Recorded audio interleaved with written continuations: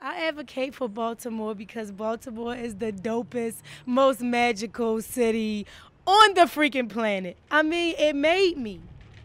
You know what I'm saying? I haven't always known my worth or understood my worth. And in those times, it was people in Baltimore who reminded me how strong I was, how resilient I was. It was the low income West Baltimore neighborhood that I grew up in where I learned what unity and community really look like. And so now that I do understand more about my worth and people give me things like Marylander of the Year, West Baltimore made that, right? And so I can't pretend that that's not what Baltimore is. If people look at me and think there's something special and amazing about me, then you are looking at what's special and amazing about Baltimore.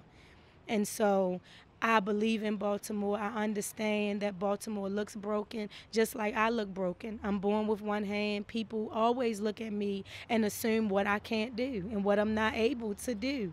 So I know that experience intimately. And I watch myself show up every day and do things that are from my wholeness.